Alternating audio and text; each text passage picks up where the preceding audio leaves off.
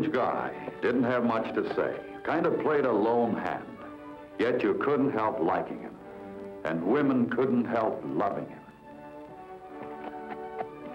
But by the same token, you couldn't push him around. Go ahead.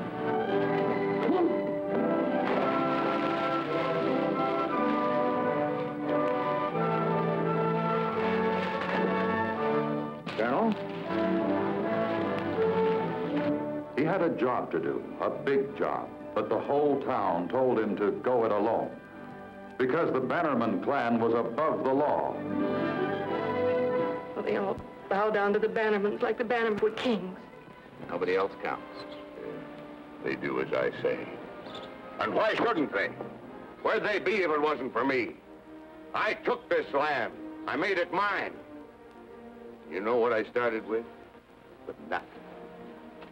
I was a boy when I started. I was laying out here, right there where you're sitting.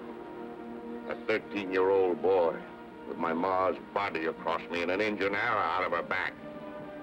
You can't come in here, mister, and tell me how to run my land. Not with law, not with soldiers.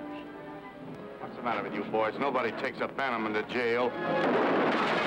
He and Danger were right friendly, and that went for the women folks, too. He sure was no stranger to them. But not even the lovingest kind could fool him for long. You'd stop at nothing to save your cousin.